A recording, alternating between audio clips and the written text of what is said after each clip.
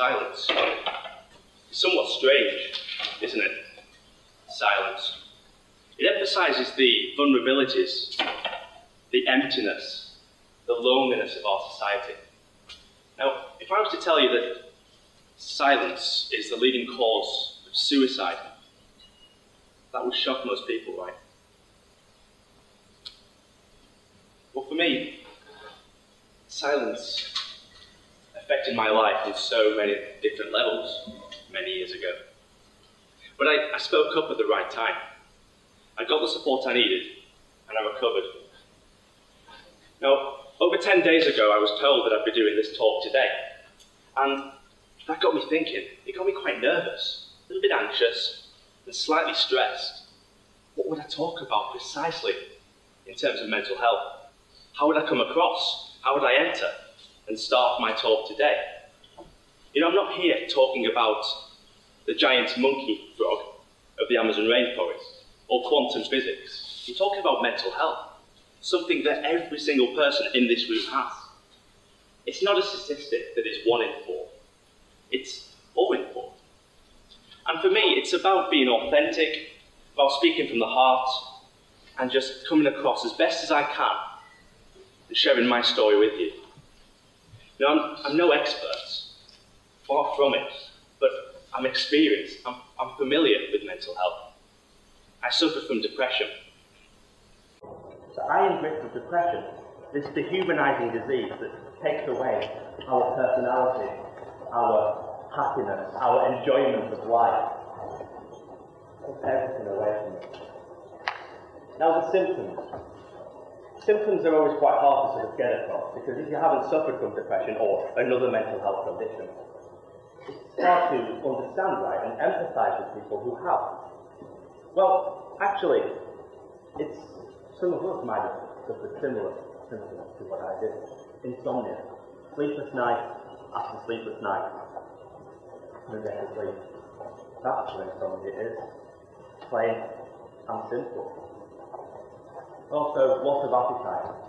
During that depressive spell from October 2015 to about March 2016, I lost a stone and a bit. Now, I'm not going to convert it to kilograms because I don't know, but a stone and a bit I lost, which is, for someone quite small, skinny, I suppose, and tall, but that was quite a big impact on me. So this mental health was having physical impact on my life. From the outside, this happy person, within, in a battle.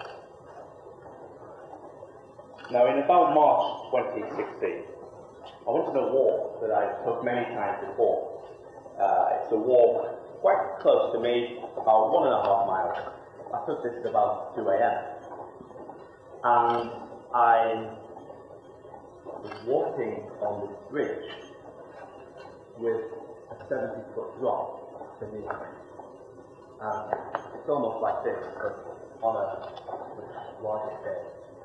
And cars at 70, 80, 90 miles an hour underneath me.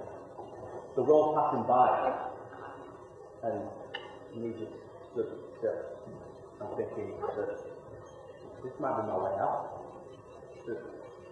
And in my life, my endless strains, the struggle, the emptiness, the loneliness, the silence that I've been enduring, I thought that film would save it all. After a few hours of battling with myself and my word, it was a battle. I pulled myself away from the bridge and walked back home. Now that walk I did a few times, perhaps not so drastically, but that day I wanted to own my own life. Absolutely. And people do ask me, did you want to end your own life? And categorically I did. I pulled myself away, and that morning, the day after, instead of leaving with my school bag on, a uniform, and trying to brush it all over the carpet, I thought, no, we'll turn around and tell your parents what happened last night. The grief, the feelings, the depression. And I told them. And I didn't lock it up. I told them as frankly and as honestly as I've told you today. And that day, I got an emergency appointment. I was put on crisis watch, which is sort of health services way of controlling people who are in a similar suicidal state to myself. And I was on that for a considerable amount of time, accessing the support I needed. And after the cognitive behavioural therapy, CBT, I remembered that from the work I had on my recovery and the counselling, I began to see light at the end of the tunnel. Yes, what a cliche. What a cliche. But I did see light at the end of a very, very bleak and gloomy tunnel. And just that very simple conversation, that conversation of unburdening what was a very heavy weight of depression on my shoulders, began to help me celebrate. But my recovery didn't sort of stop at the counselling and the CBT. It stopped much further, but it's still going on today. I'm recovering today. This is cathartic, I suppose, for me. Each time I speak about my mental health troubles, it not only may help one of you guys in this room, but it helps me as well. And that's why I do genuinely speak honestly and from my heart. Now, that was just my story. There are many other stories. Everyone has a story to tell. Mine was just depression and how it impacted my life. But across society, people are suffering from a variety of mental health conditions. The doctor who's struggling with their postnatal depression, the servicemen and women battling with their PTSD, the student whose anxiety is controlling every part of their life, and the elderly person whose isolation and loneliness is getting too much. Now, there's three strategies I think we can all adopt as a society to sort of build on the awareness, build on the stories, build on this reducing the stigma of mental health that we hear so often. And the three things are compassion, connectivity, and community. Good alliteration there. Thank you very much. Now, with compassion, not finished yet. With compassion, it's a tough one. What does compassion mean to you? Because I asked that question to myself a few days ago. What does compassion mean to you? Now, it might be someone sat on the bus next to you. It might be someone who's the taxi man who's taking you home from a night out. It might be the person serving you at a coffee shop or a sandwich shop. They're all impacted by mental health. And one of them might be just having a bad day on that day. It might be someone one seat away, or one street away, one town away, or one city away. It might even be someone at the other end of the world. But we can show compassion in small ways. Because mental health doesn't discriminate. We're all impacted in some way, shape, or form. Mental health comes in many disguises, many shapes and sizes too. How do we show compassion? I think it's quite simple. We use these, our ears. Let people's stories be heard. Let them unburden whatever they may want to unburden on you. Now, I don't mean sitting there for hours and then listening to their stories, their struggles. Of course, if you've got the time to do that. But let's just be realistic. That few minutes, that few moments out of your busy schedule helps people like me. Helps people like me.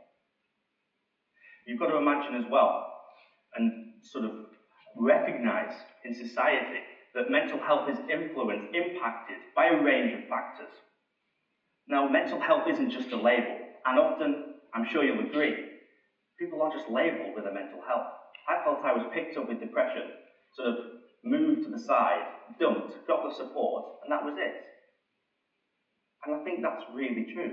People are impacted by the isolation, the loneliness, as I mentioned, especially in the elderly. The students with the anxiety and the stress. But what about other things? What about gender issues and concerns that people have and struggles? Or with their sexuality as well? What about learning or behavioural difficulties? All these external influences impact on mental health, our mental health. So let's allow people to be heard, their concerns, their struggles, and breaking that silence associated to mental health.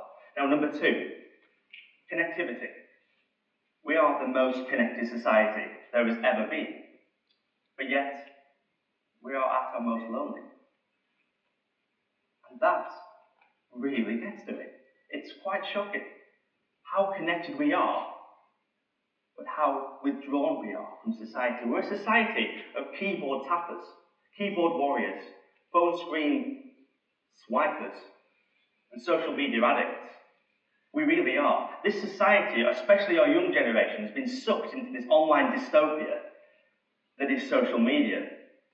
And we're losing the real connections, the real friendships that matter so much, that have built up societies for generations. And that is being lost by one of these.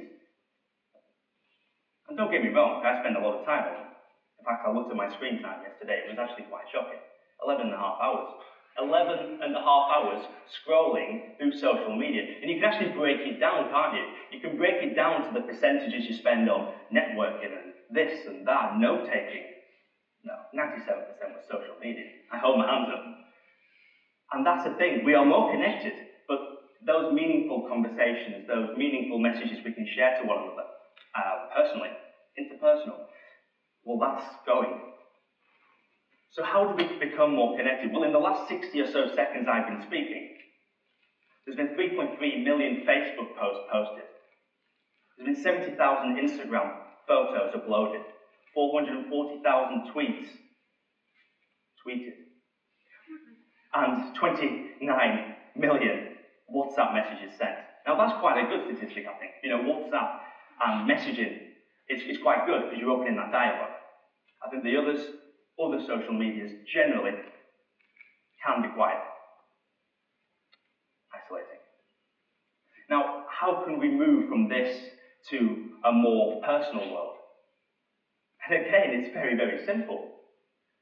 You know, send a message to someone and ask them for a coffee. Ask them to go for a walk with you, whatever it may be, or just give them a call. When was the last time you called one of your friends on your social media? Because I think it'd have been quite a while ago. For me as well. So let's encourage more of that. Let's encourage more of the open-ended discussions, the meeting face-to-face, and the going and grabbing a coffee. So that's connectivity. The third thing is community. And I'll ask you the question again, what does community mean to you?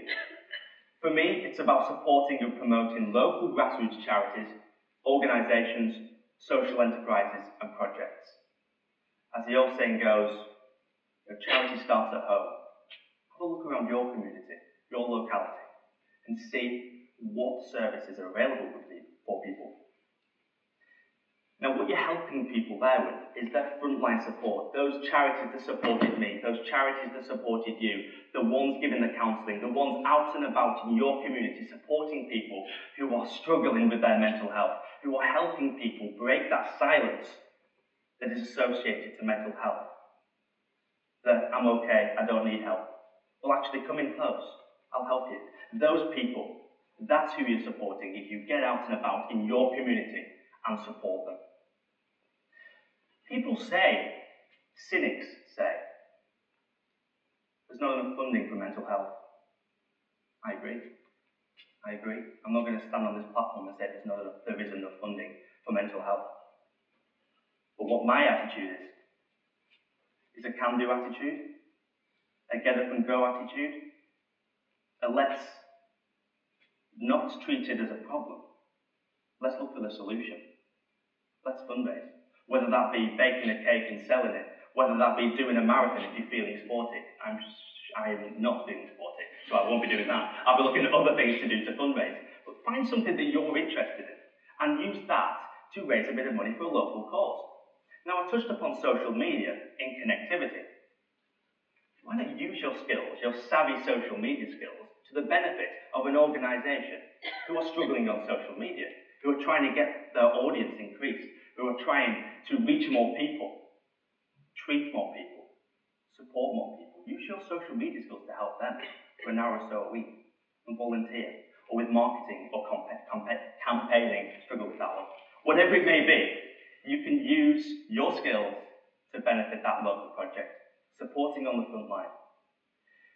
And as the saying goes, and a title I thought about using for today's talk, actions speak louder than words. We all have a story to tell, and I've shared mine today. But let's do more.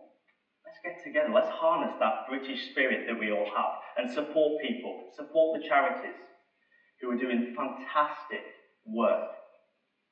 In the organisation I'm a part of, that I founded over a year ago, I thought, where's the sort of gap in the market with mental health? And I looked at funding as one of the sort of issues. But I also looked at just giving a helping hand to charities. A charity that I gave a cheque to of £750. I was thinking, is this enough? What's this going to go to? These were the things that were going in my head. Is this going to pay for anything? £750. That was nearly 25% of their annual turnover.